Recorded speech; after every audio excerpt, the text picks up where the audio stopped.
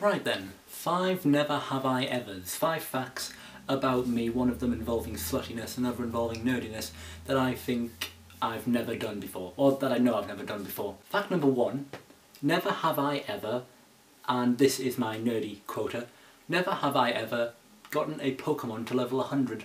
Fact number 2, never have I ever broken a part of my body. Fact number 3, never have I, and this is my sluttiness quota, never have I ever slept with anyone. Fact number 4, never have I ever had a nosebleed. And finally, fact number 5, never have I ever smoked a cigarette. And I never want to. So, those are my 5 never have I evers. I'm sorry this video's been short, not as short as yesterday's, George. I've got no excuse, really. I've just not also got a fully functioning computer, because I'm currently downloading a massive torrent that is going to take a few days.